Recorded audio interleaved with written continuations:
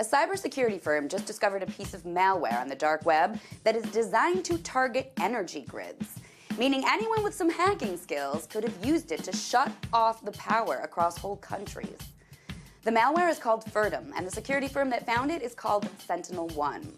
They say they found it on a hacking forum. Hacking forums have lots of bad stuff on them, but SentinelOne says Furtim is different in that it's highly sophisticated and that it appears to be made by hackers working for a government. A representative from SentinelOne said that Furtim appears to be specifically made for government spying operations to target European energy companies using any version of Windows.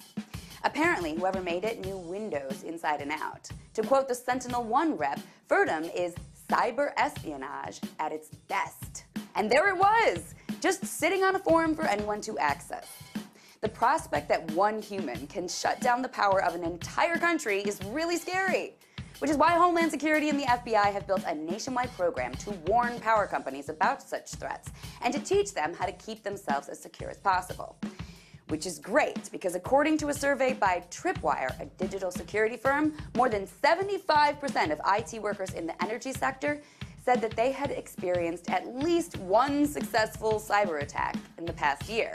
And more than 80% said they're sure another attack is imminent.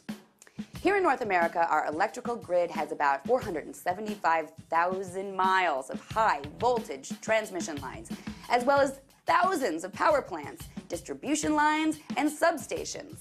A recent report put the price tag of shutting down just part of that at well over $1 trillion.